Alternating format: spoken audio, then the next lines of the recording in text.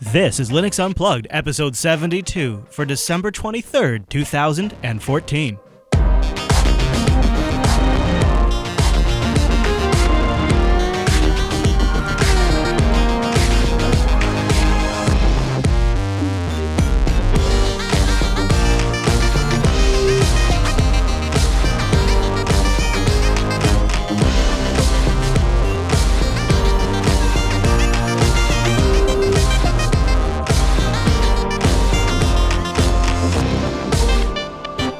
Welcome to Linux Unplugged, your weekly Linux talk show that's already tracking Santa's sleigh.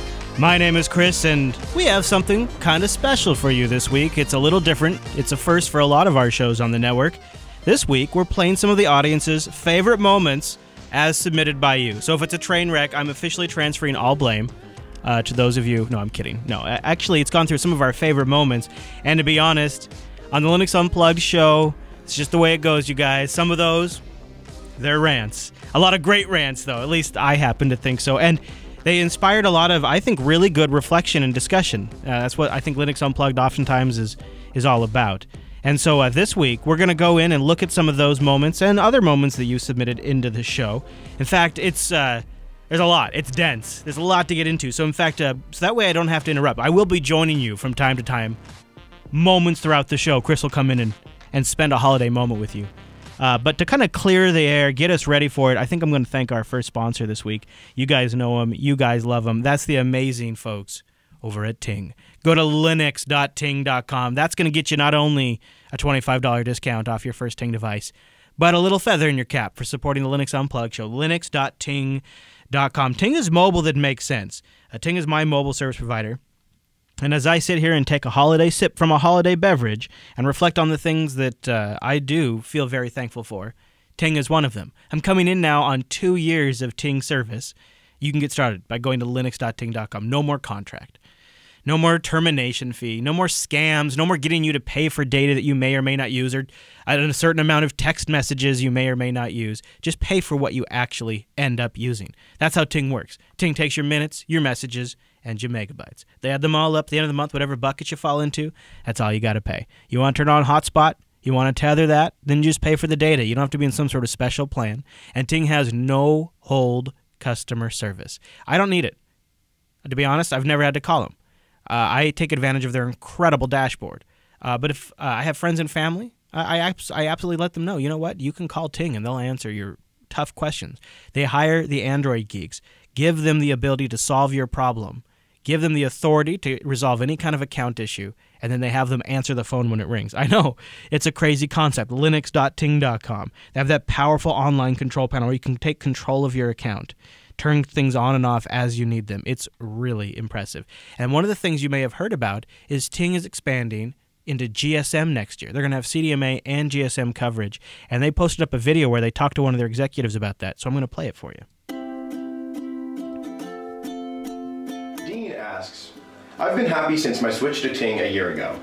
Any chance that Ting will offer GSM service besides CDMA?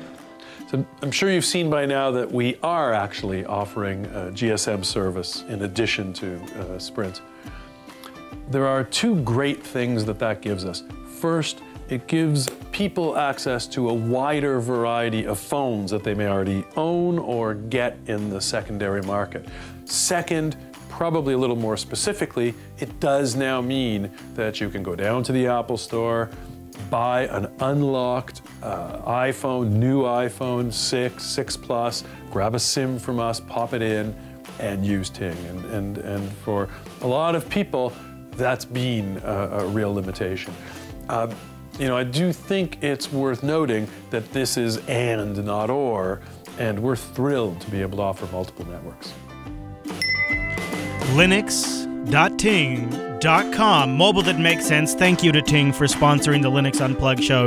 They're also getting into fiber internet to change up landlines. Love Ting! And I think you should go check them out. Start saving right now. And they have a special $100 and 50 bones credit if you have to cancel a line that has an early termination on it. No more ETS with Ting. Linux.ting.com. And a big thank you to Ting for sponsoring the Linux Unplugged show. Well, Systemd sure came up a lot this year, didn't it?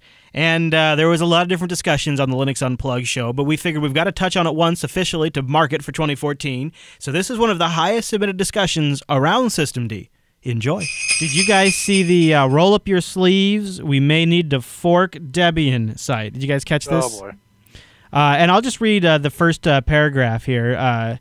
We are veteran, which is bolded, by the way, veteran Unix admins, and we are concerned about what's happening to GNU/Linux Debian Edition, and they're considering forking the project. I want to stop right here. Okay. I think that's a great idea. I think fork it. Like, instead of delaying the progress of the distribution or the direction, yeah, fork it and go your own way. That seems like that actually seems like the right approach to take, especially if you're never going to be satisfied with the systemd version of Debian. You know, that seems like a pretty reasonable response, and I hope they do. I think the competition would be good. The thing that I can't get past, and it seems like a lot of other people have picked up on it, is the language used there. Veteran Unix admins and bolded. That what that does is sort of projects old farts. And I'm not trying to be derogatory. I'm just saying, like, from a messaging standpoint, people are saying that makes you sound like a bunch of old farts, and then people sort of write it off. What do they care? A bunch of stick in the muds.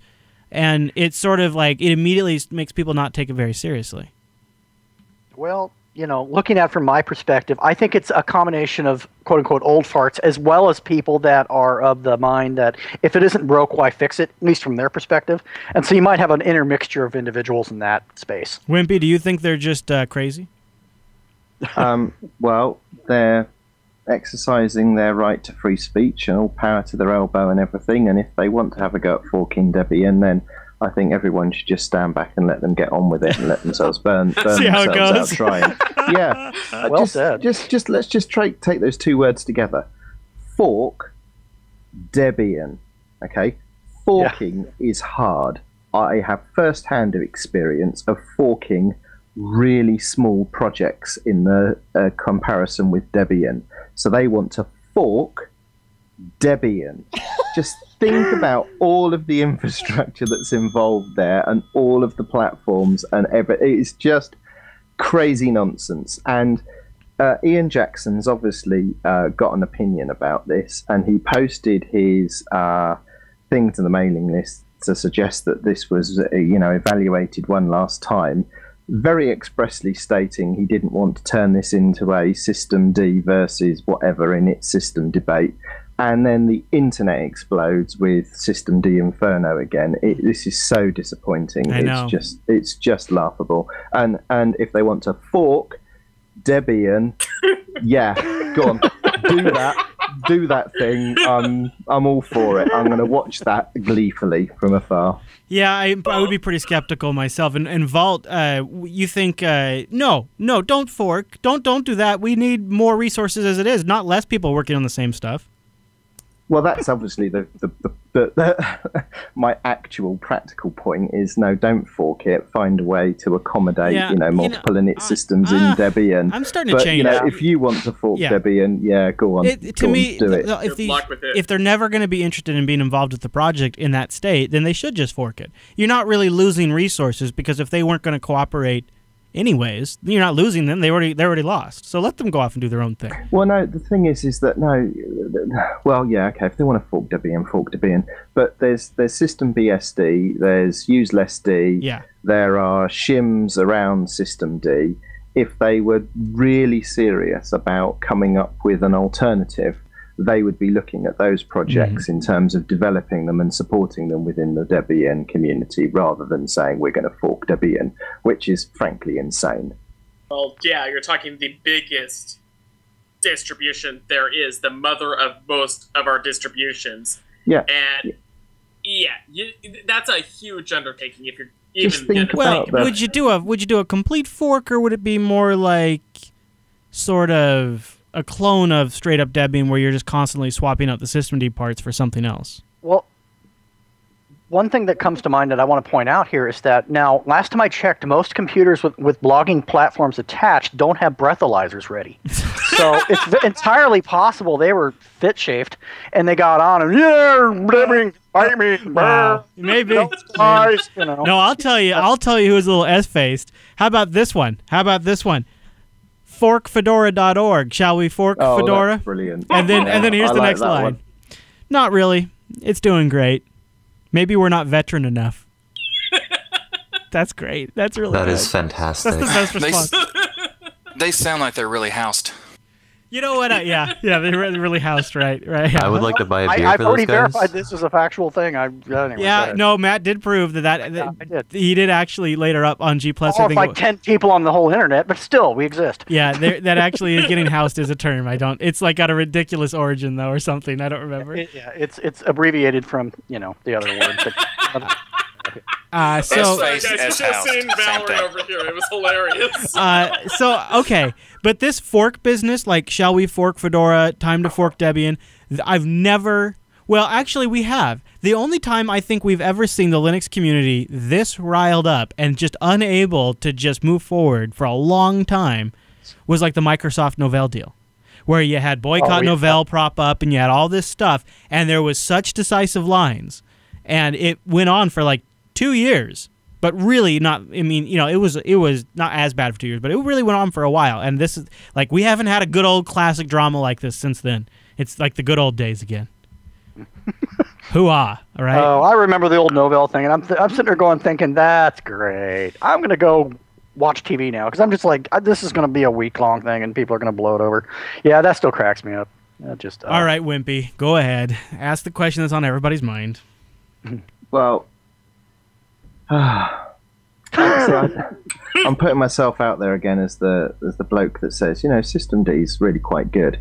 But I often wonder, reading what some of the people say about System D, and also listening to other podcasts and what they have to say about System D, and I'm left with the impression of you've never actually used it. Not only have you never actually used it, you've never actually sat down and written a unit file. You're not a package maintainer. You haven't had to deal with init scripts, and you haven't seen the benefits of migrating package from an init script to System D, and the many other benefits of System D. Now, I can appreciate that people are very, very firm in their opinion that they like the way things are, and there's a place for that. But I think a lot of the speculation and commentary about System D is being had by people who simply do not know what they're talking about. Now, I'm not suggesting necessarily that Fork Debian falls into this camp. They would claim to be seasoned Linux administrators Veterans. and Debian veterans, quite. So maybe they do know what they're talking about, and they have legitimate reasons as to why they feel System D is not going to suit them. But there are some podcasts where I've heard them debating the various init systems and talking about the pros and cons, and then admitting partway through their slagging off of System D they've never used it. And you just think, well, how are you qualified to have an opinion? My stance on the System D discussion, I think if you look over the history of this show, has an arc where I'm pretty neutral, don't give a crap, and then I become pretty pro System D, and then I get to a point where I was a little belligerent to people who didn't seem to think going forward with System D was a good idea, because the reason I don't know if belligerent's the right word, but I'll just label it that.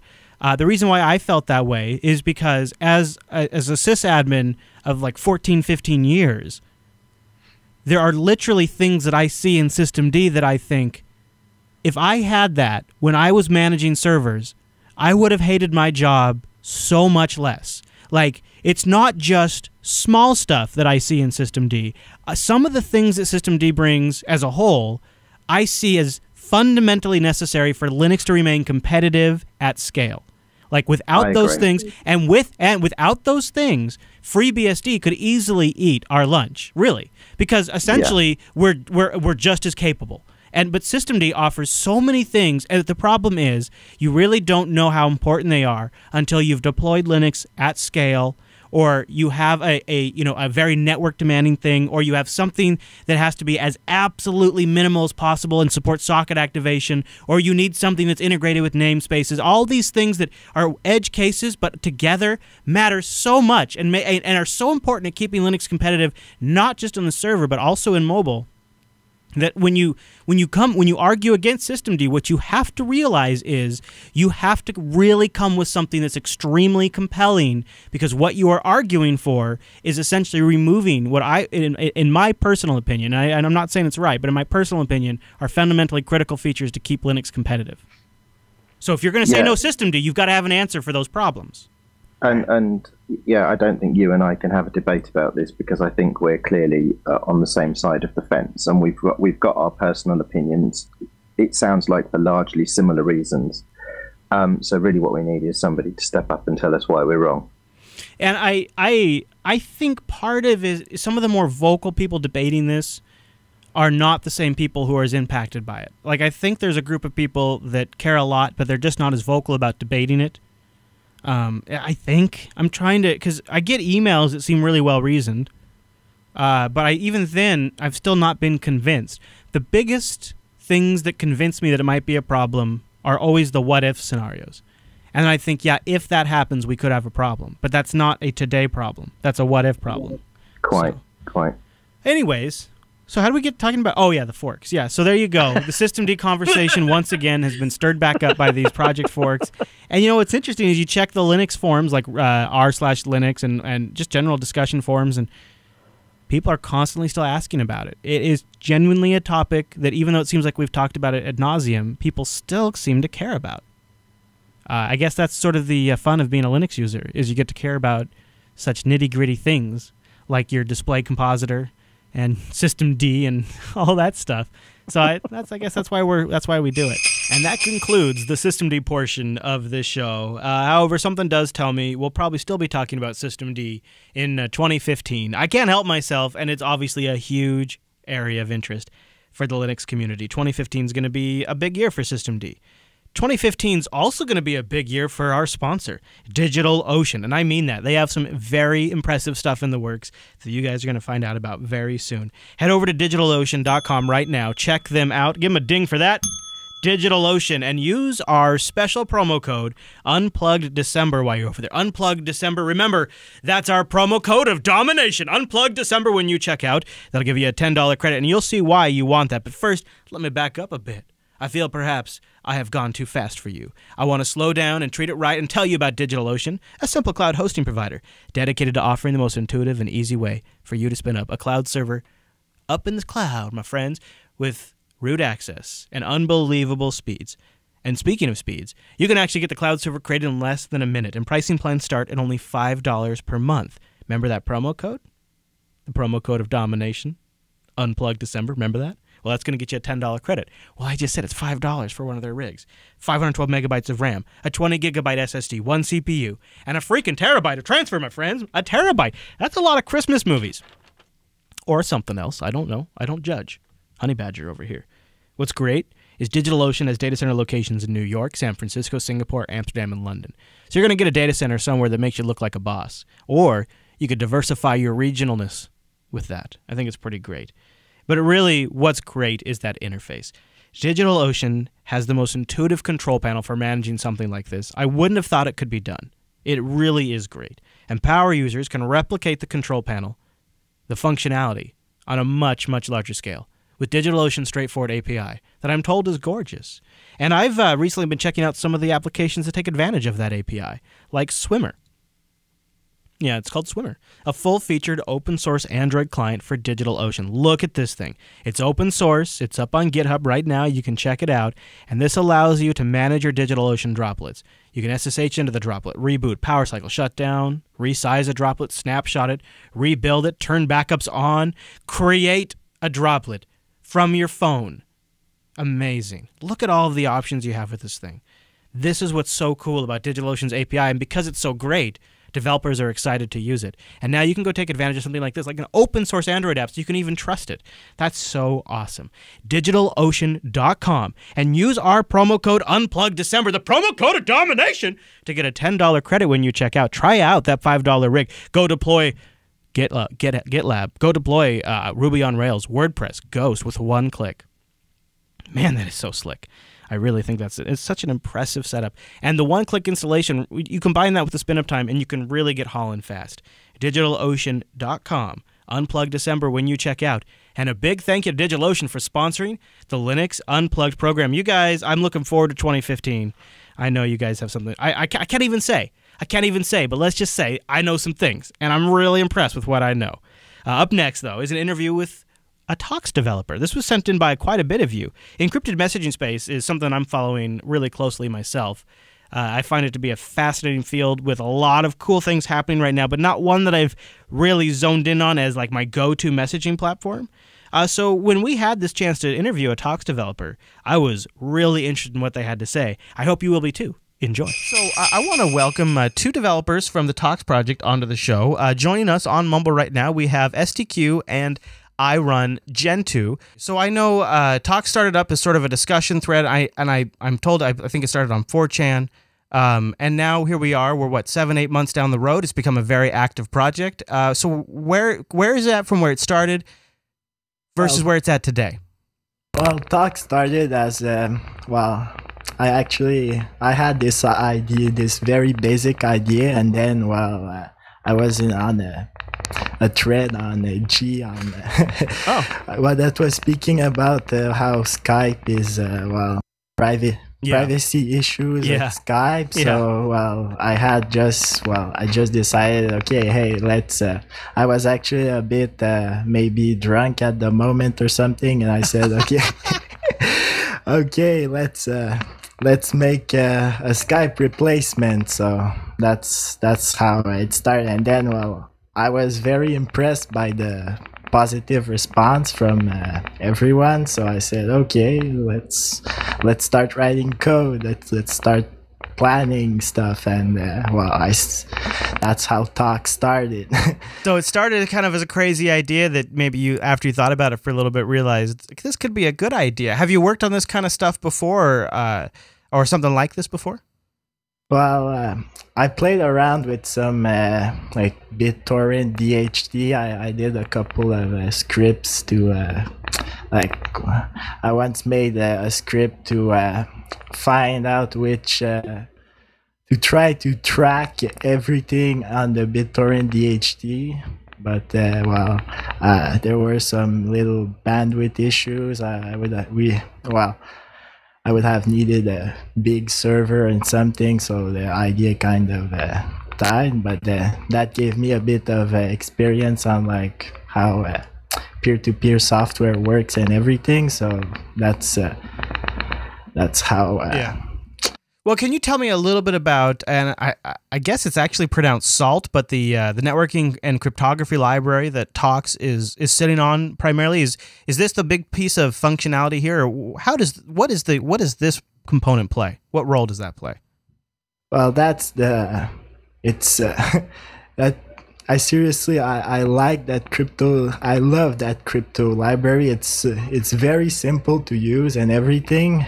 And it's very secure. I don't think Tox would have worked without it. It's since Tox, when Tox started, we didn't know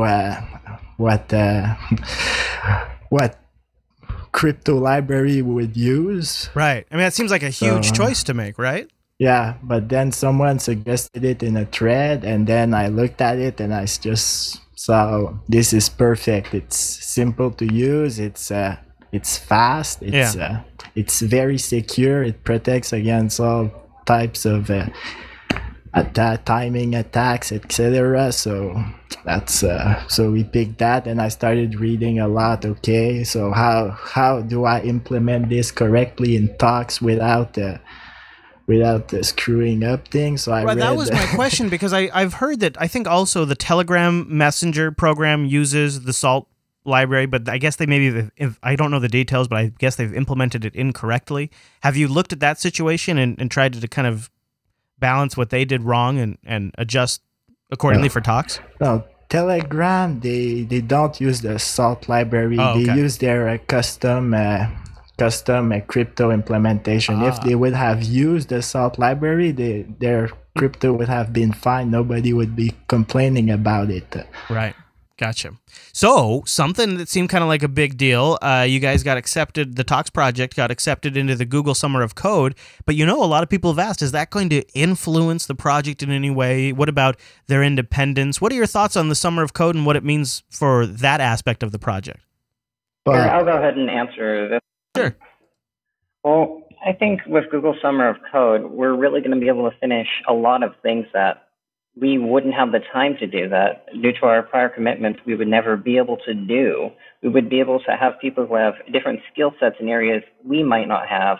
They would be able to help out that way. Okay. So, and what about this criticism that people have said, oh, well, this is a bad sign. This is about influence.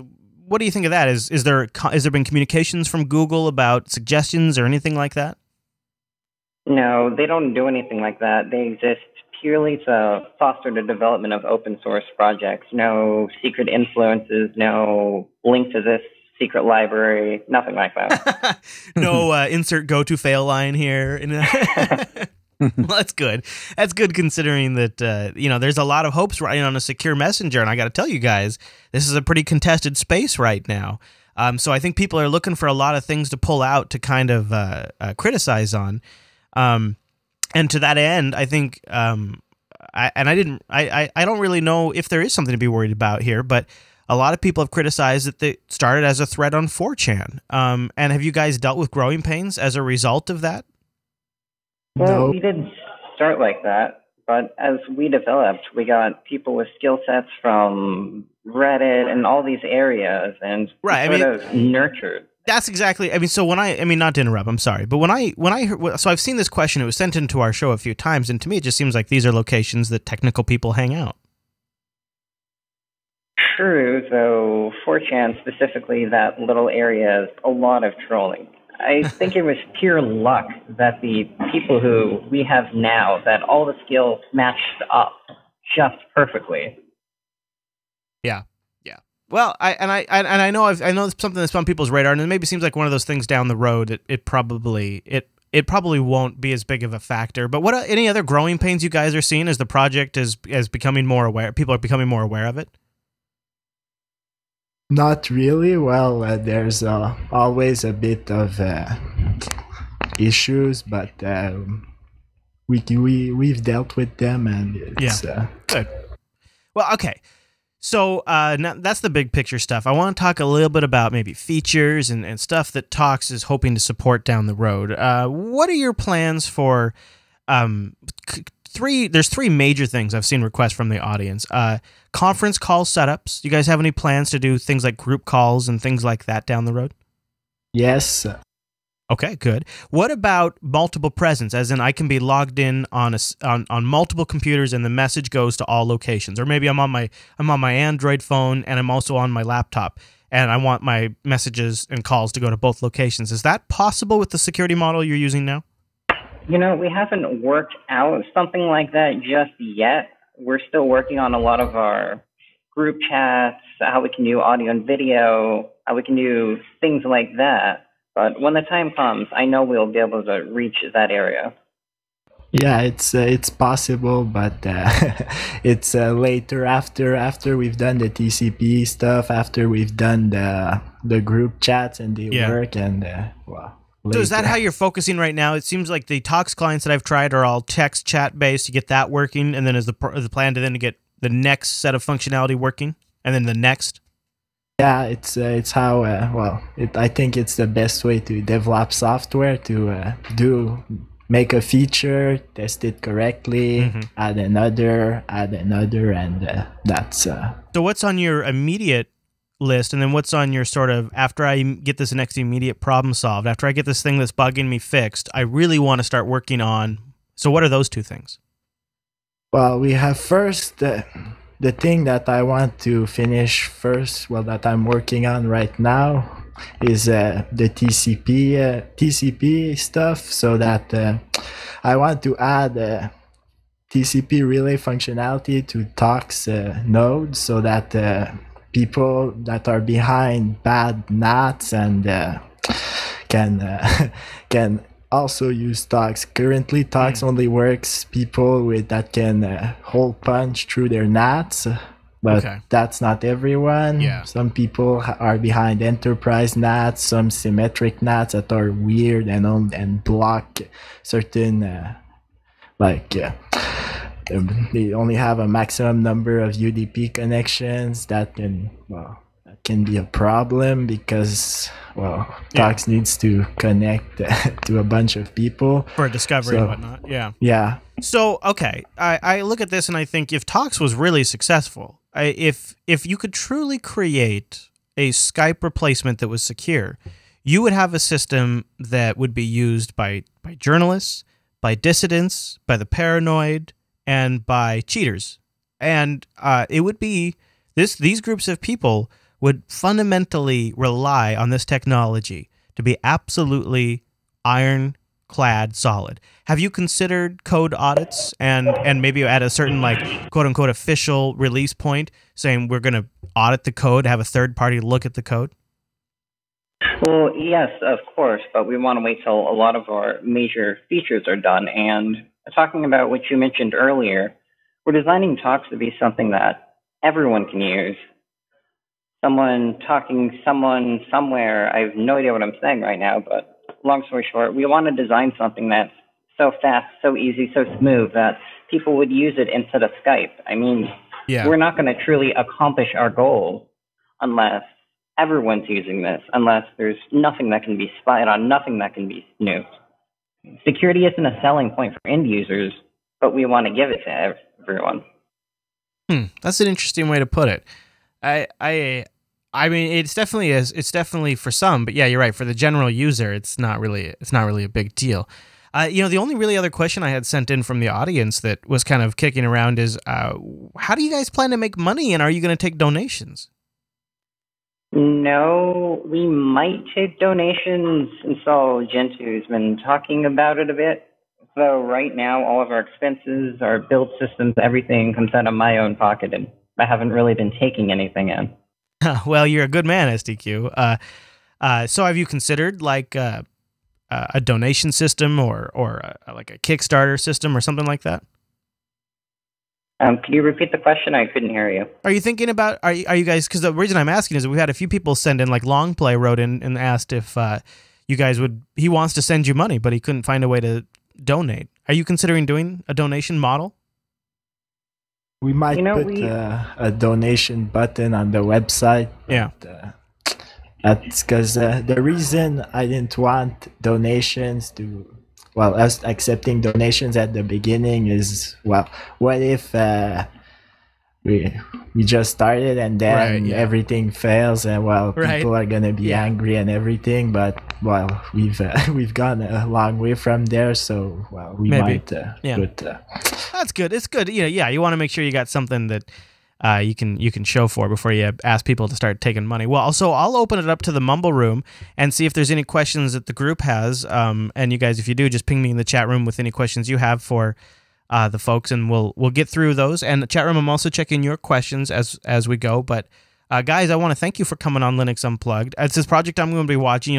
I'm still really interested in picking the mobile messenger of the future. And right now, the Jupiter Broadcasting Network really kind of uses Skype a lot for our shows, because at the end of the day, it seems to be the sort of the best combination of deployment and ease of use and actual video and audio quality simultaneously. I'm really excited about the Talks project. We talked about it a little bit this last Sunday on the Linux Action Show, and I demoed a couple of different apps you can use for it. It's early days right now, but I want to encourage you guys to keep going at it, keep working at it, because this is a space that people are going to be more and more interested over the next couple of years. Crossroads asks, how does this compare to other chat programs, e.g. BT Chat or Tor Chat? And actually, that's a great question. Have you guys seen the announcement of Tor Chat, and what are your thoughts on that versus Talks? Well, yes, do you want to? Yeah, I can answer. Sure. Okay. Well, Tor Chat is, they're going more on the anonymous, they want to make an anonymous chat, but Talks isn't anonymous. You connect directly to the people you're speaking to, because we want performance, because streaming high resolution video through Tor is, well, doesn't really work well. That's true, right? Yeah, that's a great point. Yeah, I hadn't thought about the video aspect of it. And to reiterate further. Yeah. Go ahead. I mean, we're trying to design something that everyone can use, not just the paranoid. Well, and to that end, is that why? I mean, I'm seeing a lot of different Tox clients. There's not like one official Tox client. I guess it would be conceivable that you could have chat programs like Pigeon out there and others that support Tox and Tor chat at the same time, right? Yeah, Pigeon there's a Tox plugin in development already, so it already supports Tox. Well, very good.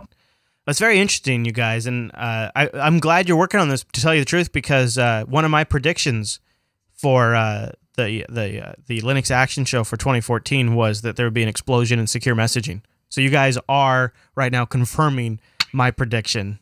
So that's awesome for me. Most definitely. Yeah, I know, right? So you guys, I know you guys probably are not big fans of giving out timelines, but do you have a general big picture timeline or roadmap of when features will roll out or be available? I can tell you the order at which we're going to roll them out, but timelines are a bit... I take that. I'll take order of that you want to roll things out for sure. Well, first of all, we're going to roll out the TCP relays. Then after that, we're going to work on fixing our group chats and making audio video work in group chats. And well, that's the two main. That should take a while because they're two very big features. They're gonna need lots of testing and everything. And after that, we're gonna concentrate on maybe optimizing code or trying to implement other features like offline messaging and how someone who wants to be logged in at two computers, that we might work on that. It depends on what we feel people want the most, what they're asking for. Yeah. Well, let me ask you this: what if somebody, Daredevil's making a great point in our chat room? What if you you wake up one day, you go to Slashdot or TechMeme or Reddit or whatever, and you see a top headline: new secure messenger launched, available on Android, iOS, and the desktop. It's awesome, it's rock solid, and you dig through it. And you see they're charging for the app, and then you read through the details and you realize, holy crap, they're using Tox. How do you feel about people creating clients or potentially business models on top of a system that you're building today? Well, the core is licensed under the GPL v3, so they can't take the code and not give the source back. So, well, if someone does take it and improves the source, and if they make money, I don't care if they because they're improving the software. So, Daredevil, I didn't realize you were in here. Go ahead, and did you have more you wanted to add to that? Daredevil, no? Sorry, yeah. I'm here. Can you hear me? Yeah. Yeah. So what happened is, the reason I got this question is because I was wondering more. I know it's GPL and people are contributing back, but there's kind of business models that could involve, for example, a company making their own nodes in a way that would allow them to mimic users. And I mean, depends, of course, on the intrinsics of the project, but then go to something that is something a little bit deviated from original Tox plans, and it goes like, it uses Tox source code, it uses all Bitcoin's Litecoin, that kind of thing. Yeah, kind of, sort of. So it will be with some differences that will make more a company-driven perspective and not actually providing the users direct access. So what are the measures in place for you to incentivize people to just come to your project instead of just working doing something crazy that goes completely out of town? Well, if a company does something like that, and users actually use the software from that company, that means they're doing something good. So that's a win for you. Well, we can always take the code and put it in our project, right? And well, so Josh, it's like SSH. Go ahead. That's a good point. It's like, okay. Oh, okay. I mean, that's an interesting way to think about it. Yeah, like OpenBSD makes SSH, and they give it away for people to do whatever they want with. Right. Great point. I mean, that's an interesting way to kind of frame that. Josh, you had a kind of a question more about funding, right? Yes, I did. So you guys talked about maybe monetizing or accepting donations in the future. So what is your opinion on allowing people to back certain features with something like Bounty Source, and allow you guys to get paid to like implement certain features like group chats, and maybe help speed the process along or provide some sort of monetary incentive? I think something like that really hurts people's trust if something doesn't need a timeline. If something looks good, looks like it's easy to do, but it doesn't come up and it ends up taking a lot longer than it should or something, people get disappointed. Well, the main issue is that implementing something is relatively easy. Implementing something that's bug-free and works perfectly, that's hard. So, well, that's an interesting point. Yeah, and it's something to consider, I think, because it's really fascinating it truly tells you what people's priorities are when they assign a dollar value to it in a way that is so much more tangible than emails and bug requests and all these things. When people are actually willing to put money down for something, then you really know it's literally of a value to them. But I do understand you don't want to overset expectations, and you guys seem to be, walking that line pretty closely. I'm going to take a quick break right here, and when we get back, I want to talk a little bit about maybe your thoughts on the future of mobile for talks. But first, I hope you'll have some time this holiday to visit linuxacademy.com/unplug so you can take advantage of our special 33% Unplugged discount, which is an incredible deal. linuxacademy.com/unplugged. Go check them out right now. There's never been a better time. Step-by-step video courses, downloadable comprehensive study guides. Bring them offline with you. This is reading material, but also audio and video material. You can plug it into your podcast player. You can learn from the presenters. They've got great audio setups. They're genuinely passionate about the topics. That's what makes them such great educators. And you can sit there and absorb it as you travel, as you're in the shower, like Skooky Sprite. It comes with your own server, too. So when the courseware requires it, they automatically spin up a server for you on the back end. And all of this, you get to choose from 7+ Linux distributions and have that courseware and the VMs automatically adjust to match the distribution you've chosen. You can keep track of your progress as you go and quiz yourself. And Linux Academy has rolled out courses recently on Docker. Great opportunity to go learn Docker. Vagrant and Puppet. And I'm talking about stuff that takes you from beginner, absolute beginner, to professional, ready to be certified. One of their students recently took the AWS course, and I got an email about this. After the AWS course, he got a certification, and he actually went and got a job at Amazon. It's amazing. They have a community there that helps kind of bump you. When you're having sort of a down moment and you're having a hard time motivating, that's just enough to just give you a little bump to keep you going. And the management system you have when you log into your Linux Academy dashboard is really, really great. They have something called learning plans too, where you can say, okay, Linux Academy, I got this much time this week. And then Linux Academy will generate courseware for you based on your availability, custom tailored to you. And it can send you email reminders about quizzes and stuff. I mean, it's a really good way to adapt the program to you to match your ebb and flows of availability. It's life. We all have it. And you can get started by going to linuxacademy.com/unplugged. Also, a lot of great new DevOps content has been flooding into Linux Academy, as well as live streams. So check it out, linuxacademy.com. They've also got some development stuff for Android, Python, PHP. If OpenStack is something you've heard a lot about, but you don't really have your head wrapped around it, great OpenStack courses. Great OpenStack courses. Some of the best in the industry, really, right there. And in fact, some of the biggest companies in the industry are working with Linux Academy because their courseware is so great. linuxacademy.com/unplugged. And a big thank you to Linux Academy for sponsoring the Unplugged program. Okay, well, before Ubuntu 14.10's release, there was a lot of talk about how boring of a release it might be. I made an offhand comment in the news one episode, and man, oh man, did I get a lot of response. Popey was one of the blokes who felt perhaps my comment needed to be responded to, so he and I had a nice chat about that. All right, so I want to move into the topic that was sparked after Sunday's coverage of Ubuntu 14.10. And before we get into that, So in the Linux Action Show subreddit and in the email, there are a lot of people that apparently decided that I am very biased against Ubuntu, and one of the reasons cited was that I skipped over talking Unity's touch support when we were talking about GNOME 3.14. I just want to clear the ground right now, just quickly mention that was not me sliding Unity at all. That was just me focusing on GNOME 3.14 because we were covering GNOME 3.14. We were not covering what Unity can do. We were covering what GNOME can do, so I just didn't mention it. Doesn't mean I was intentionally, because I don't like it, leaving it out. It was because I was talking about GNOME and what GNOME was adding and what Wayland was adding.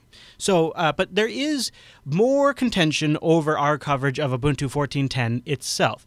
It's probably, you know, people, you know what, Matt? People hate crickets, I think is what it is. People just hate crickets. I think it is. Yeah, I think the crickets may have been something that kind of set folks off. Yeah, I think it's funny. Yeah, it's just too much, I think. Should have been a bomb going off.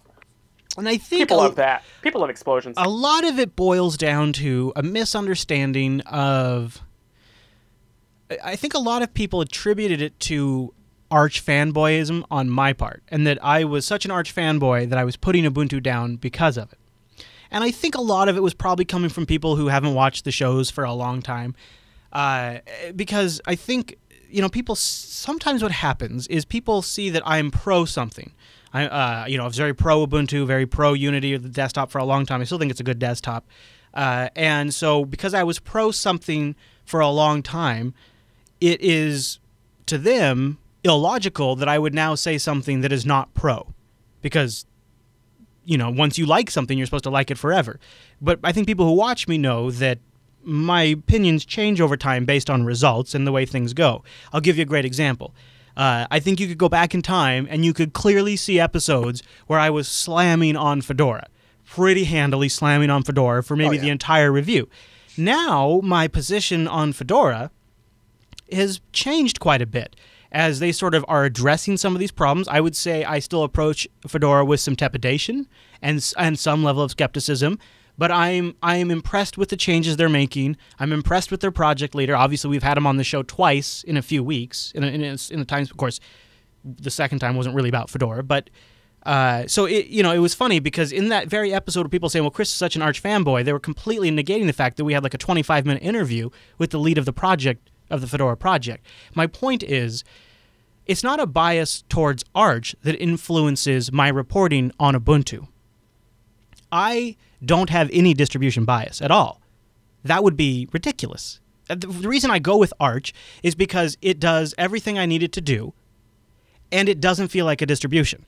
It doesn't have politics. It doesn't have councils. It doesn't have advisory boards. It just is, and you don't have to worry about the politics and the people. It feels just like a meta layer on top of Linux. That's why I like Arch. I could just as easily switch to Fedora next when they've got that rolling. I could see that happening in the next year or so. I don't have allegiance to any one particular distribution.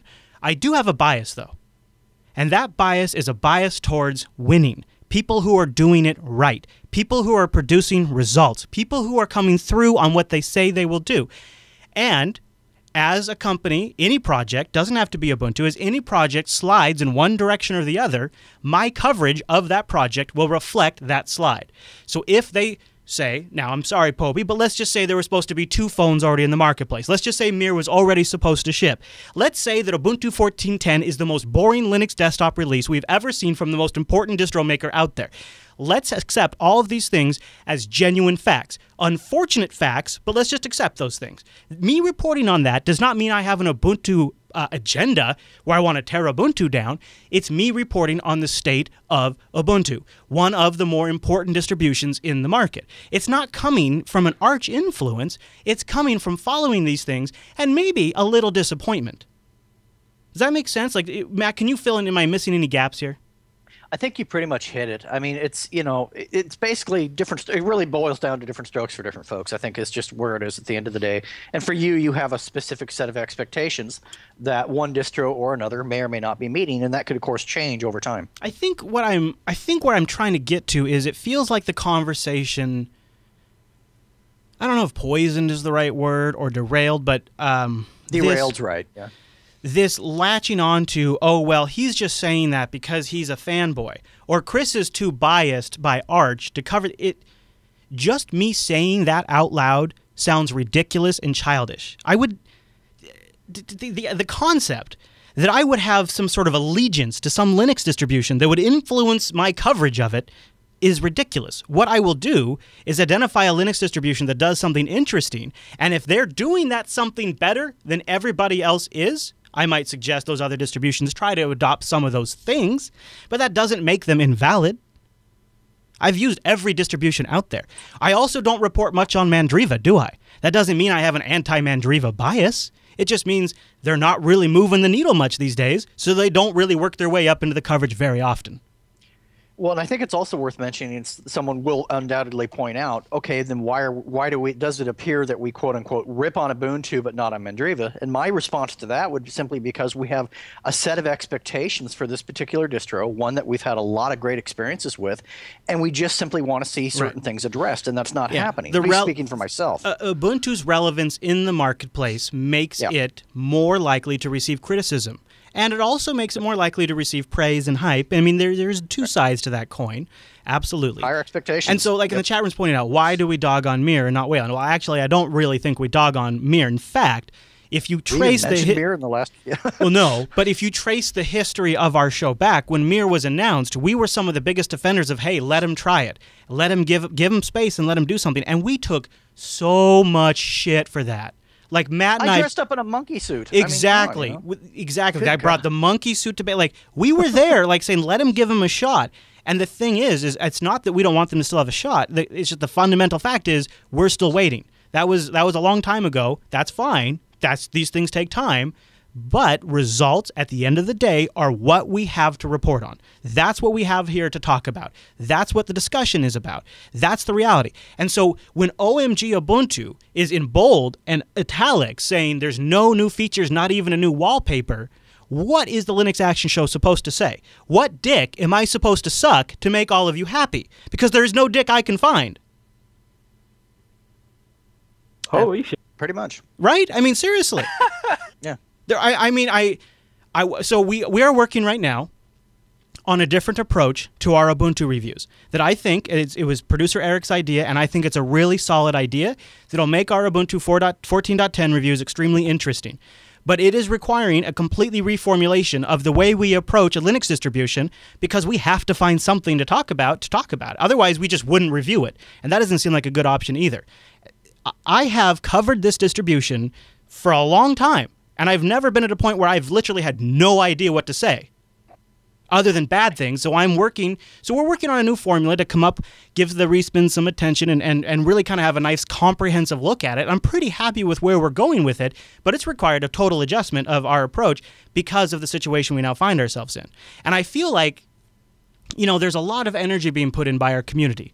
There's about 5 threads in the Linux Action Show subreddit right now, if you count threads that have also devolved into this topic. So there's 2 or 3 primary threads and 1 or 2 that have devolved into this topic, currently live in the Linux Action Show subreddit, claiming that we are so far off base with Ubuntu 14.10 because of our biases and et cetera, et cetera. There's no way for me to tell you this. There's no anti-Ubuntu agenda here. There's no arch bias here. There is a bias towards winning. There is some Linux elitism because we've been Linux users for a very long time, and we start to know when something smells like shit, and we start to know when something's winning, and we call it like it is. I will grant you those things. Bias towards winning and an elitism that isn't arch elitism, it's just a Linux user elitism. It's just there. Because honestly, after you see enough of this crap, you start to tell people to get off your lawn. It's not a function of being against Ubuntu. It's just calling a spade or whatever the saying is. I don't even know. It's just that's where we're at right now.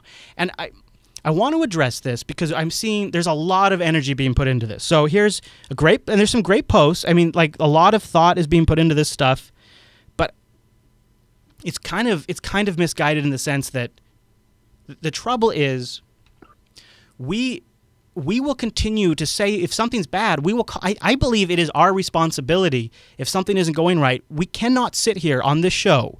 It is the #1 watched Linux media. I cannot sit on that show and say something is great when it's not great. It is our responsibility in any way we can to help these things move along in the right direction. If that's just our voice that's just echoing the thought of some users, that's fine. If other projects watch this stuff and go, maybe we should rethink this. That's great. It doesn't really matter, but we have to be genuine to what we believe.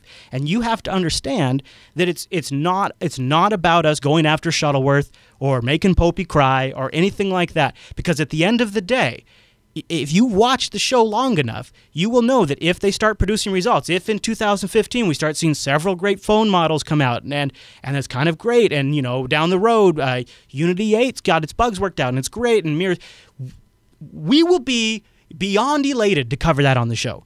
I love covering stuff that rocks under Linux. That's why the word action is in the Linux Action Show. We like covering the stuff that kicks the most ass every single week in Linux and open source. I will be the happiest person. Trust me. Nobody will be happier than Chris, because it'll be great content for the Linux Action Show when they have something that we all love. Go ahead, Popey. You got your mic open. You might as well go. So there's a few things I didn't know about your review until, because I was away at a conference over the weekend, and then someone pointed it out to me, and so I watched it a bit earlier on, and there's a few things that struck me. One was that you kind of missed the fact that we've been saying all through this release that the focus is on phone. We've said it over and over again. Oh, and I haven't. It's not lost on me. Not lost on me. It's pretty apparent. Said it. Right, but you've waited until beta release before you decide to review it and then say it sucks because of what we've been saying all along, which is that we're not focused on the desktop. This is specifically why I aired those concerns when we were talking about the beta release, because I want to put all that out on the table, and I don't want it to influence the review. It's out there now. Now it's not going to be part of the review. See, what I was essentially doing was taking that and extracting that bit of what would have been in the review and putting it in that news bit. And now when the review comes, we have that's not a review. Us covering something, and I'm picking on you about this because we get this all the time. Us covering a news item is not us reviewing something in the show. And it's a common misconception. You made out like that. You specifically said that we make a big song and dance about it, which we didn't. We've mailed a mailing list saying the beta is out. OMG posted an article about it. That doesn't mean we've made a song and dance about 1410. We haven't made a song and dance about 1410 because we're not focused on it. No, I think Matt's point there was that there used to be a song and dance. And now there's you specifically said about there being a song and dance. Anyway, that was one thing. Was why bring it up when we keep saying this is not a big release? It's not the first big release that's not been that's not had major because it's more it. Unusual for the in between LTSs to be so boring. It's more often the LTS is about the refinement and the polish, and then the big experimentation happens in the .10 release, and that's always the one. Not really. 6.10 didn't change much. 12.10 didn't change a lot, but 12.10 had the shopping lens, so everybody had something to talk about. Right. But I think a lot of interesting things have happened in the 10 releases, and shopping lens is obviously the big one. And this one, those were both post LTS releases. Right. That's my point. They didn't have tremendously huge game changing things in. Are you going back to 6.10? I mean, that's. Well, that was the first one that came to mind. Okay, because the ones in the middle have had the ones after that had Unity, and obviously that's a massive thing for people to talk about. I mean, so the other thing is it's not just Ubuntu. Not a lot has changed in Ubuntu, but then there's Kubuntu, Lubuntu, Ubuntu, Ubuntu Studio, Ubuntu Studio. I agree. That's where the interesting stuff is happening. Distro. Right. It's one flavor of the distro. Now they're just one flavors. Now when that's the only place where the innovation is happening, now Ubuntu is just one of the many flavors. But of course, when all the innovation's happening, it's always been one of the many flavors. Now, of course, it always. Yeah, it's just one of. It's the main dog. And the point is all the innovation, all the excitement is happening in all of the other flavors, which. It worked great for a lot of. There was a lot of excitement going on in any of the others either. Oh, ouch! To be honest, there's some of them are in here, dude. Look at the Mate. Kubuntu's got Plasma 5 preview, dude. That's great. That's huge. That's not in the archive for the release. That's a preview ISO, isn't it? In the same way that Unity 8 Next is a preview ISO. Also, the Mate project isn't officially an Ubuntu flavor. It seems like there's a common thread here. Which is one that I didn't list. My point is... Specifically because it's not an official So you don't think it's a problem that all of the interesting things are happening in all of the distros based off you? I didn't say that. I said there are other distros, there are other flavors of Ubuntu, and there are interesting things going on there. You only focused on Ubuntu. You didn't mention any of the others. Because that's the point I was making. Those others were going to, again, this wasn't a full review. This is an announcement of the Ubuntu 14.10 beta. Right. When in fact, Ubuntu doesn't participate in the alphas and betas as much as all the others do. So it would be more interesting to talk about all the others on this particular release. Oh, I like how you're okay. Oh, okay, right. So, Popey, you don't. No, is that not fair to say that these guys are all participating and building up to a beta release? But you don't see to talk about them. You don't see the justification you're doing here. You don't see you don't see the deferment that's happening by saying, well, yeah, of course, nothing's happening in Ubuntu, but don't pay attention to main Ubuntu. Don't pay attention to the most important distribution. Don't put attention to the one that has all the people officially working for Canonical on. Pay attention to all the ones based off of us. Pay attention to these guys over here. This is a total change. I'm just saying that these others are just as important as Ubuntu. And that's not true at all. Support. That's not true at all. And you know that's not true at all. No, that is not true. They are very important, but they are not as important as Ubuntu. I don't believe that they're not as important as Ubuntu at all. Come on. No, I don't. We have an archive that has a variety of desktops, and more than there are flavors. There's lots of other desktops in the archive that are important. In fact, Mate is now in the archive as well, and they're all important. None of them are. I love all my children. Exactly. I know. Years ago, KDE felt themselves as the blue-headed stepchild. And that was frustrating because we put a lot of work into all of them. Blue-headed stepchild. I'm just going to put that out there. I'm not a fan. So I think you're entitled to your opinion, of course. But it's not an opinion. I mean, yes, my opinion that it is where the opinion comes in is in my disappointment. But the fact of the matter is there really is nothing to talk about. Right. Okay. But you could argue that that's the same thing with every LTS. This isn't an LTS release. No, the same package with every time there's something that the release right after an LTS, it always happens. It's just more refinement to the LTS. Not always. That's kind of my point. 12.10, 14.10, it's the same. You just listed all the ones where they rolled out major changes to the Unity Dash, including search and privacy features. The ones you just named where there was massive changes. No, the 10.10 was the GNOME 2. 12.10 was a slight changes with the adding Amazon search to it. That's not a slight change. That's not a slight change. That's a huge change.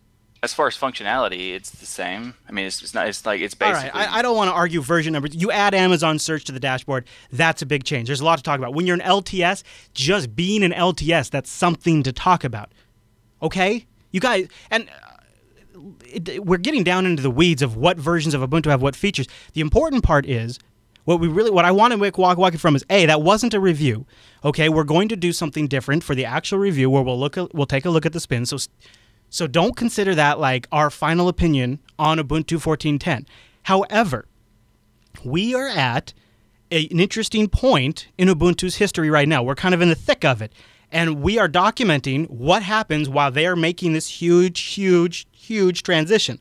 This is what happens right now. We don't know, and we're not casting what's going to happen. We're not projecting what's going to happen. But what we do know is right now what we get. What we will get in the long run is potentially a competitive mobile operating system that has some great features that could tie in really nicely with desktops and offer Power Linux users a great experience. But what we have today is not a great experience for Linux Power users today, and that's what we're documenting. The fact that because we released 12.10 doesn't make 12.04 instantly 14.10 doesn't make 14.04 instantly obsolete. Actually, I think that's the interesting thing about 14.10 is in a lot of ways it doesn't change 14.04's relevance at all. You add a few PPAs to 14.04, you don't even have to change anything, right? Right, and we do hardware enablement kernels and Xorg backports to the LTS release. So yeah, you could consider 14.10 to be not exciting, not that much going on. So fine, that's happened in the past. We're focused on other stuff, and we'll come back to desktop next release. I kind of feel like, so why am I getting beat up on for saying that? I don't know. I was quite surprised myself that people reacted so badly.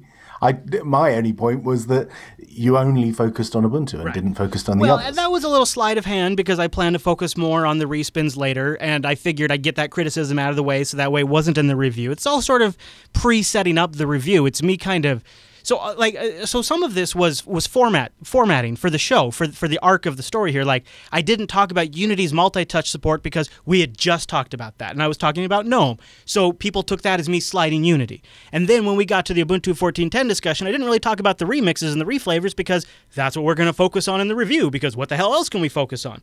And I don't want to just spend the whole review criticizing all of the mistakes and retrashing the Software Center like we often do. So we got it out right there in the news segment. Now it's done. Now it's sort of like it's setting up the narrative for the review, setting up the expectations, setting up the state of things, and then I'll tell you what, I'm really looking forward to this review. This sounds awesome. And then we deliver. Well, we'll see. I mean, maybe not. We'll see. But I guess people kind of jump down like our throats for a lot lately whenever we kind of bring up the topic of Ubuntu, and it sort of feels like there's an expectation that we really should only talk about the good stuff. And I could agree there could be more good stuff we talk about. Yeah, but we get grief for that too, though. Yeah, exactly. Well, that was the thing. Is like we used to get a ton of grief about that. But this week it was particularly strong. So I don't know if we've helped. I don't know if we've made any sense in any of this. But I definitely want to. I want to tamp down. I find it insulting. I find it personally insulting to be called an arch fanboy because it implies that I am so simple-minded that my preference for one distribution over another would somehow infect how I think about everything in my life. When really there was one other thing. Oh yeah, go on. I forgot to mention the GNOME release schedule, meaning that we don't have the latest and greatest GNOME in our releases okay, anymore, that's a good one. Yeah. That's kind of sad, and it's a bit frustrating that we can't sync those things up. It would be nice if we could. But, our 6 months releases have been like that for 10 years. And when we had GNOME as a desktop, I think we made exceptions and would pull it in at the last minute. Yeah. But now GNOME isn't our default desktop. So, should we bust a gut to get GNOME in there for the final release when it isn't even our default desktop? I agree. I think, and the fact that there is a pretty good PPA system in place where you can grab it. The reason why, and I don't think I said this in the show, but the reason why I would love to see it, just as a personal preference, is it would definitely make Ubuntu feel much more like a contender for me to use as my daily driver. But there's Ubuntu GNOME Edition. But also, it just kind of seems like maybe while Unity isn't seeing a lot of stuff, while we're just going, just small bug fixes here and there, wouldn't it be really cool if there was a very fresh, being worked on desktop available to me to choose from, and that would be GNOME 3.14. And to be honest with you, I honestly think a lot of Linux users are going to install Fedora 21 because it'll be one of the first distros that does GNOME 3.14 out of the box, and they will install it just for that reason alone. And so if it would just be a nice feather in Ubuntu 14.10's cap if it could be like a great way to get GNOME 3.14 right out of the box. That's why I kind of brought it up, because I think that would be a great combo while Unity's kind of on the shelf. But I understand, release schedules and whatnot. That's just how it goes. And the PPAs solve that. That's fine. Chat room mentions, maybe it's not what we're talking, but maybe it's how it's brought up. I think maybe that's potentially true, but at the end of the day, you have to understand that we have to provide some level of entertainment too. So there has to be something to engage people. There has to be something that makes people really feel passionate and want to, engage with us, because sometimes if you just keep it really dry and boring, people get bored and they tune out. So sometimes it might be, if it's presented in a certain way that you find offensive, consider that maybe it's being presented in a certain way to grab attention.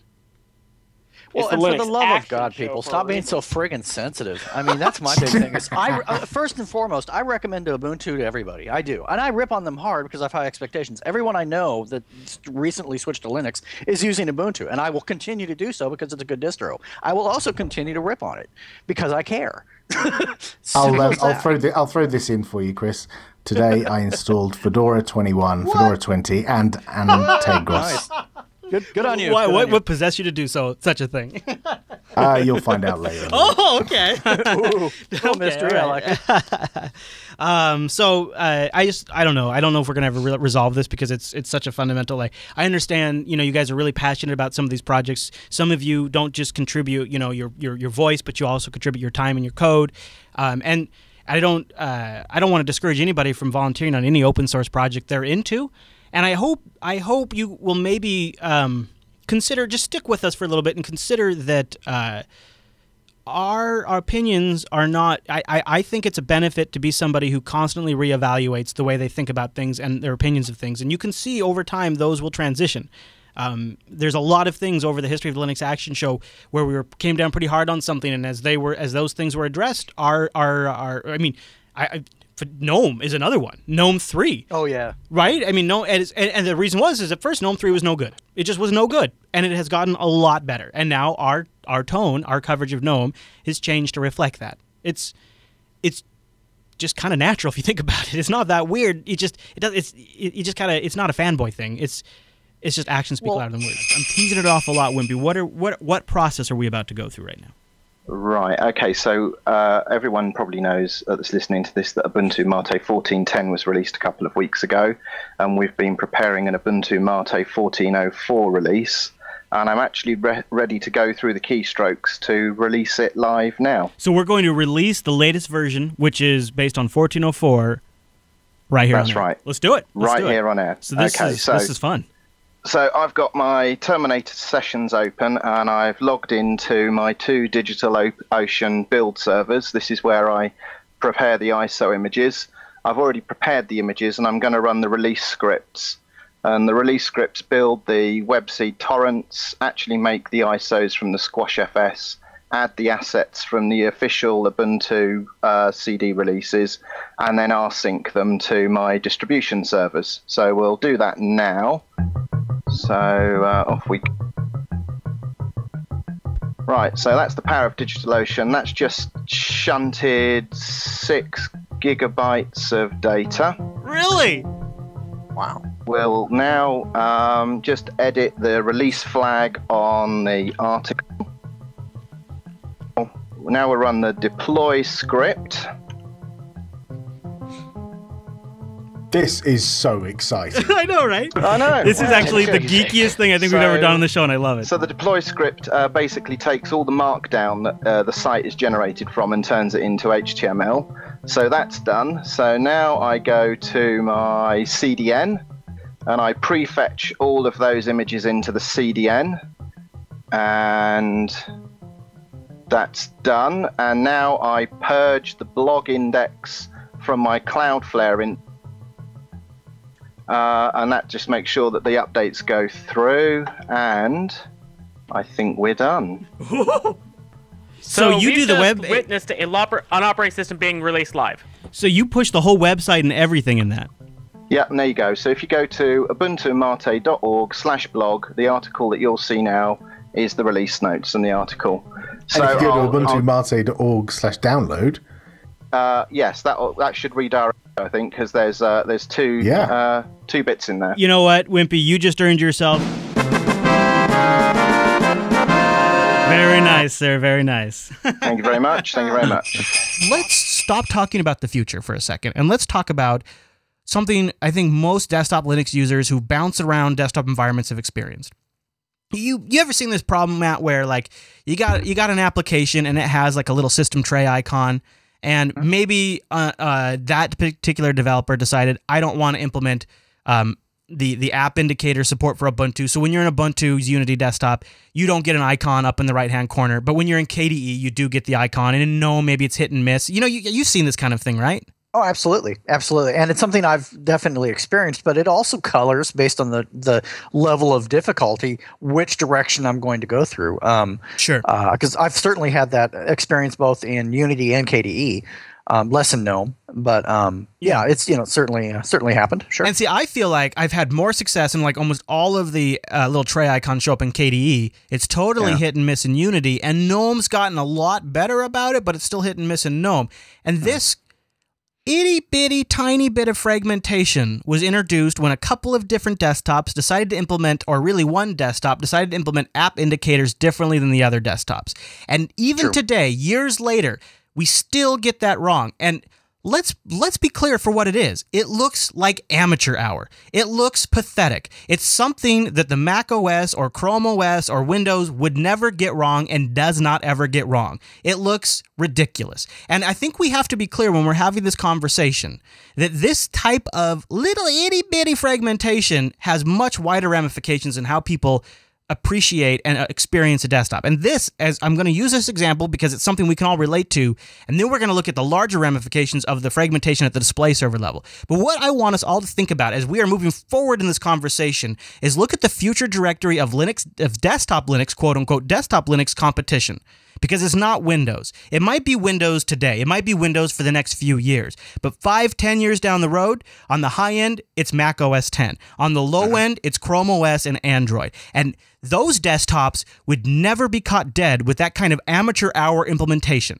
That was not going to happen. And that is our competition. If you look at the forward trajectory of the desktop market, that's who we're competing against. And those platforms, specifically Android, Chrome OS, and Mac OS X, already have a worldwide distribution system with massive amounts of momentum behind them. They have stores in almost every country around the world. You can order online. They have a brand image around them. And that's what future Linux is going to be competing with. That's what we're competing with, and we are not even bringing our A game. We're not even doing a very good job with our current setup. And now we're about to introduce fragmentation at the core level of the desktop that we have A, never had fragmentation before, and B, are fundamentally under-resourced to properly develop it as it is. The X team already split to have one team work on X11 and one team work on Wayland. Well, think about this. What if Ubuntu had, in some parallel universe, had decided to go with Wayland? That would mean millions of more users banging on Wayland. That would mean more bug fixes, more refinement at a higher pace to Wayland, making that core part of the Linux desktop experience more refined, more tested, more performant, all of these things that matter, especially as game developers are moving over to Linux. But instead, we are splitting our resources, we are splitting our attention, we are splitting our testing, we are splitting our development time, and at the same time, we're introducing all kinds of fragmentation that developers are going to have to account for. Because here's how humans work, right? You're going to have your distribution, you're going to develop on that. It's either going to be a Wayland-based distribution or a Mir-based distribution, and whatever it is, that's the one you're going to properly test on, because that's the one you use, and that's the one that the features are going to work correctly on. When I go to the next track in Clementine, whichever distro display server the Clementine developer is using for, that's the one I need to use if I want the next track on-screen notification, and that's even more amateur hour. We are introducing a level of fragmentation at the core of Linux that will mean that applications are even more hit and miss now in what they feature. Does this application have a screenshot button? Maybe it does, maybe it doesn't. Depends on what desktop you're on. Do you get an on-screen display? Maybe you do, maybe you don't. And here's another reason why you need to care. Because if you only want to use Unity for the rest of your life, then Mir is going to work great for you. But if you ever want to use Ubuntu with another distribution, well, you better learn how to install Wayland. You better figure out, this is going to be an explosion in blog posts on how to load Wayland on Ubuntu desktops, because everybody out there that wants to use anything but Unity ever is going to need to learn how to install Wayland on their Ubuntu machine. And that's another reason why you should care. The reasons stack up, and these very issues, these fundamental issues are exactly the kind of thing that affect users. So while I might not care if it's Mir or Wayland, I sure as hell care if my application doesn't work correctly. I sure as hell care if I have to spend an hour figuring out how to install Wayland on my Ubuntu install so that way I can try out GNOME 3, whatever. It does absolutely affect users. It fundamentally affects users. I think it also slows down adoption in a very serious way, because I think over time, and that's the piece that I see the bigger, because at the end of the day, granted, I fall back to my old, the market will sort it out, and it will, but we shouldn't have to sort it out in the first place. I mean, that's the big piece of it right there, is that we're spending unneeded time sorting this out when it shouldn't have been an issue in the first place at all. Right, and you look at it, it's going to get sorted, but it's going to be like a 10-year process. And developers are always like, oh, Linux is too fragmented, I don't know what I should target. This just changes the equation even more. Yeah. You look at how 3D games capture the mouse pointer. That's going to be different between desktops or display environments. Game developers are going to have to think about this kind of stuff. And the other thing is, from my old contracting background, and Aaron touches on this in his post, and I thought it was really well done. He says, think about it from an IT support perspective, right? You already get people like what I had several clients that had Linux on the desktop. And the problems would always arise if one person was on one distro and another person was another distro. One person would have something work, another person wouldn't, and then it would be, oh well, you need the build utils. Well, what's that called on Fedora? What's that called on Ubuntu? I mean, it's already the diversity that we have there, while in some ways strengthens and empowers Linux, it also, from a support standpoint, is already too complicated. Well, that's what's just going to happen when the display server changes. Currently, as Aaron writes, guides and manuals covering Linux can assume that Xorg is running, and other troubleshooting tips with that assumption can be in place. This is also one reason why the Linux world is standardizing on systemd is such a good thing. Support will become easier when we don't have to ask, are you using system with system 5 in it, system 7 in it, system D, upstart?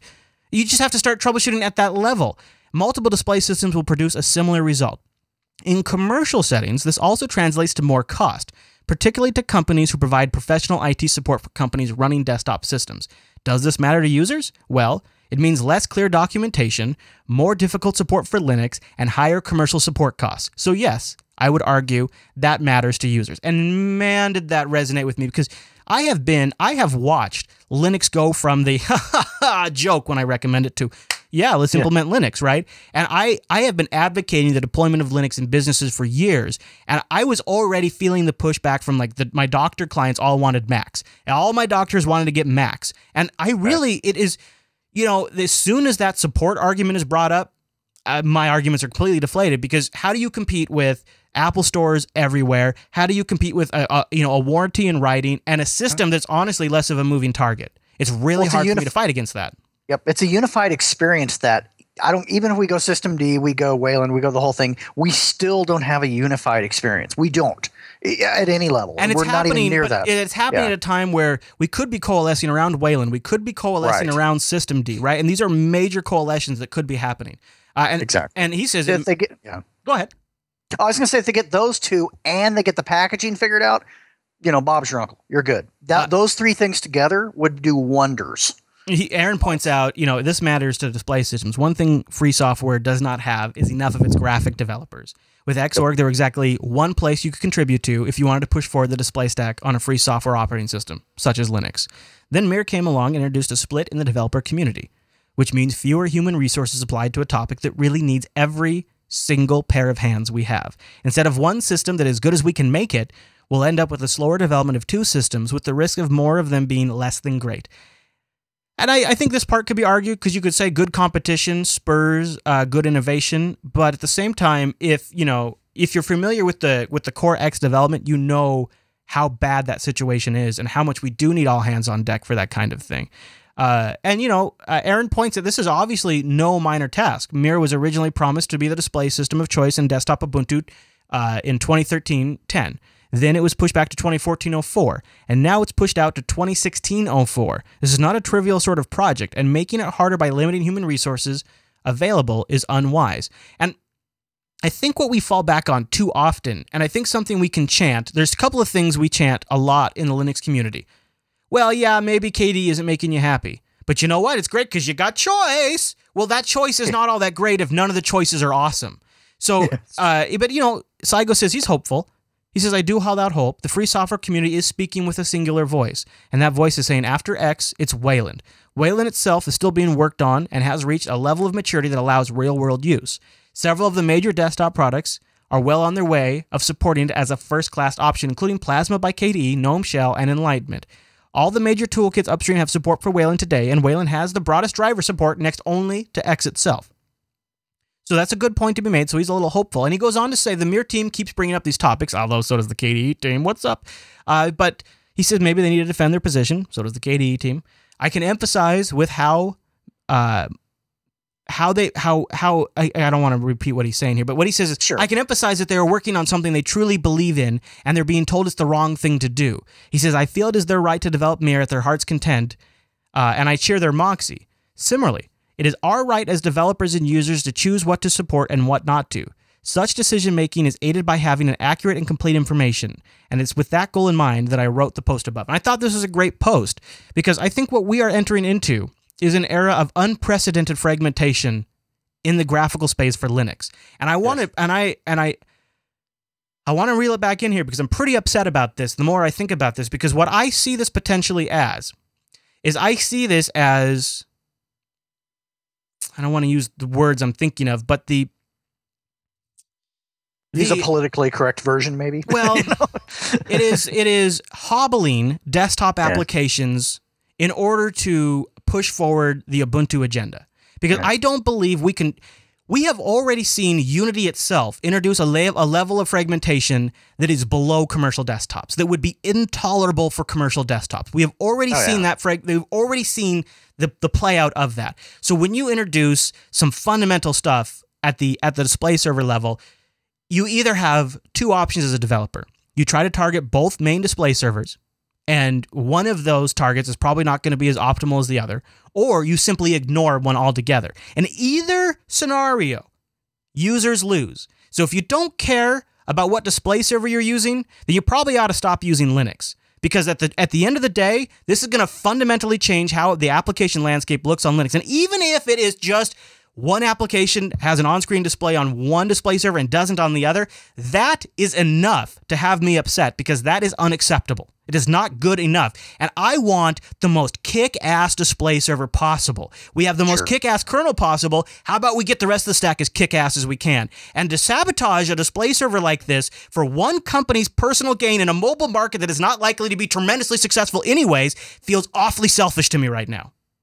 Well, I honestly, and I think even Valve will be included in this, I don't think anyone's going to give a rip and rat's butt about Mirror one way or the other going forward. I really don't. I think just from the backyard developer guy who's doing this in his boxer shorts down to the multi-billion-dollar corporation, I think they're going to look at this fundamentally and be like, honestly, I'm going to go whichever way the community is going, whichever way the video card vendors are going, whichever way direction they're headed.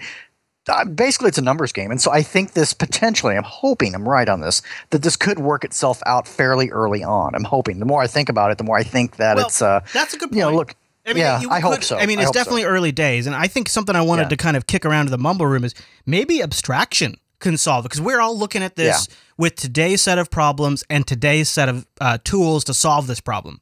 Sure. And I think also, something that Martin and Aaron were trying to make the push is developers are users too. And in fact, I think developers make up a good user base of Linux, right? I think that's probably who a lot of the users are developers. So by impacting developers, you are impacting the users of Linux. And I think you're going to, that's a segment that's going to continue to outgrow any other segment of Linux usage. But I don't know, anybody in the mumble room want to take a first shot at this? Is this a problem that future Chris and Matt aren't even going to have to worry about? So can I ask you a question, Chris? Go for it, Popey. What's the single most used display server on Linux right now, as in most deployments? Xorg? No. Surface Flinger on Android in way more deployments than anything else. Wayland, Mir, or Xorg. Good trick question, Popey. That was a good one. You got me good on that one. Surface Flinger is the display server on Android.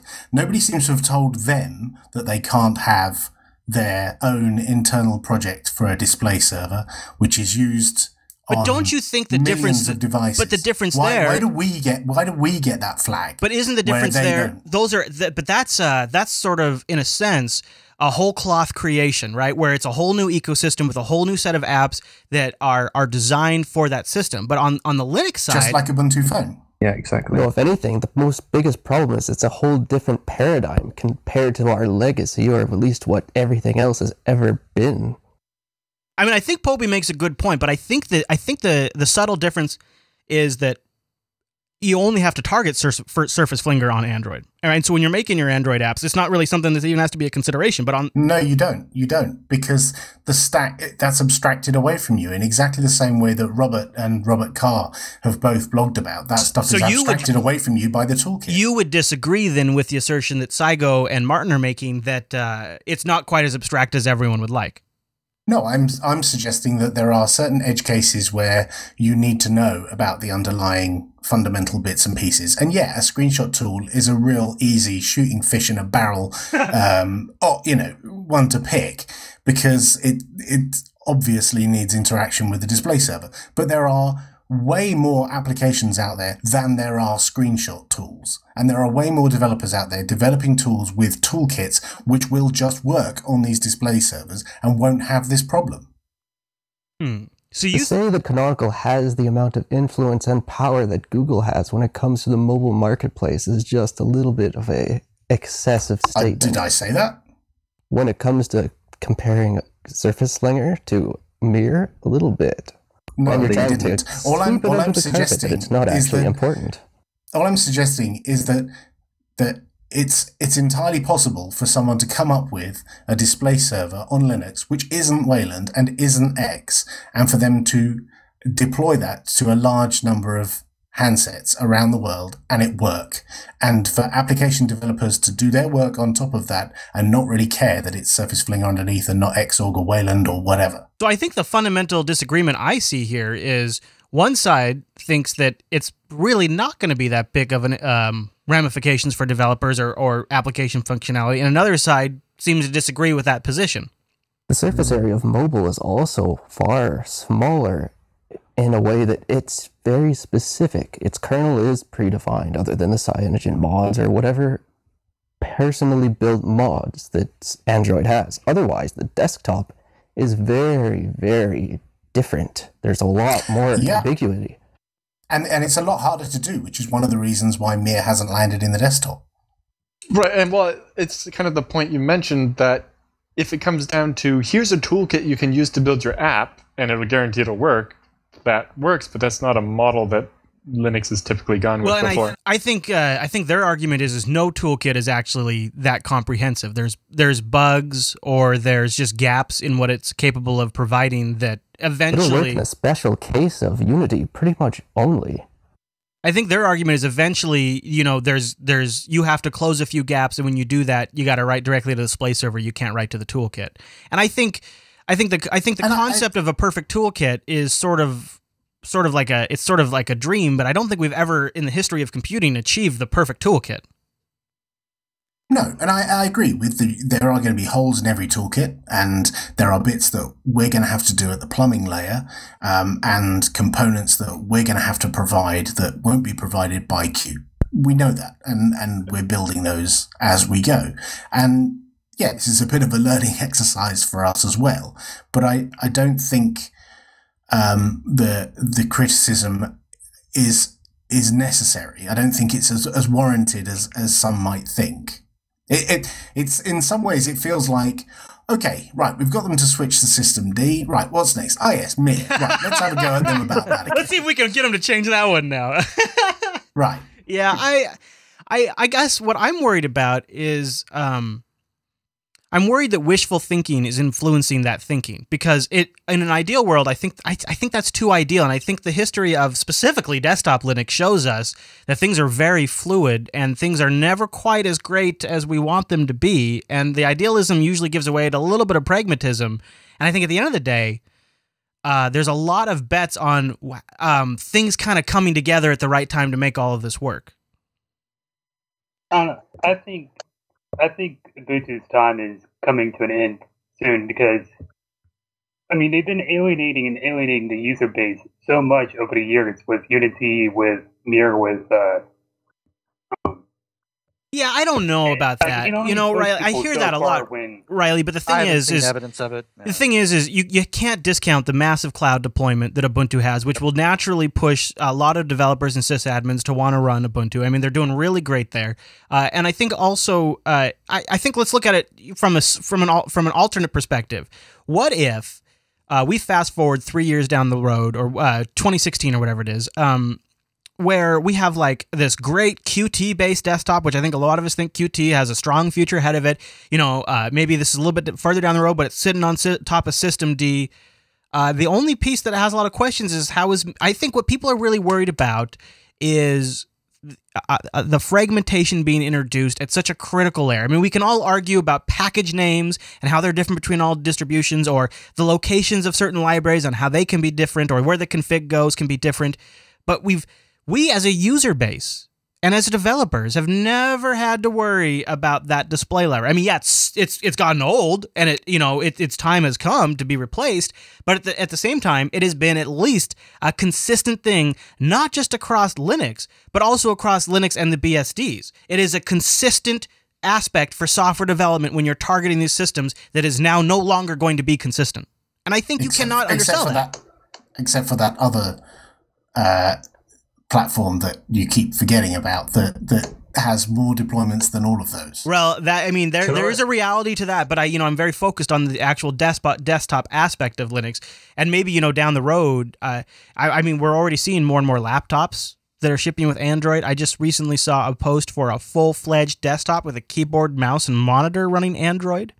It could be a fair point. That again, we don't know what the future has ahead of us, but right now I'm really focused on making my desktop version of Linux better than ever. And I'm really worried that if we cock this up, and if we get this wrong at this critical time with new types of companies getting on board and making great products, but also all of the desktop environments are getting to the point now where they're so good that it's these little things that bug us, like the indicators and all this kind of stuff. We're really getting to a good point.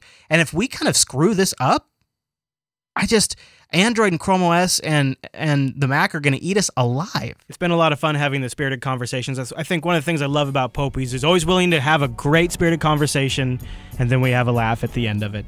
Thank you so much for tuning this week's episode of Linux Unplugged. Linux Unplugged for me over 2014 has changed a bit, and I really like where it's gone. It's become a place to openly talk about issues that we as Linux users experience. It's a place for Linux users to talk about this stuff. It's one part talk show, maybe one part counseling a little bit. And also we get those surprisingly great insights from our Mumble Room. And that's always been, and having great guests just randomly show up. Join us for a live show sometime, won't you? Our Mumble Room's always open. We just got to check your mic, and you can submit topics to our subreddit, linuxactionshow.reddit.com. We'll see you back here on the 30th for some of our virtual lugs 2015 predictions. You can be part of that. Should be a great episode. Thanks so much, everybody. See you right here next Tuesday.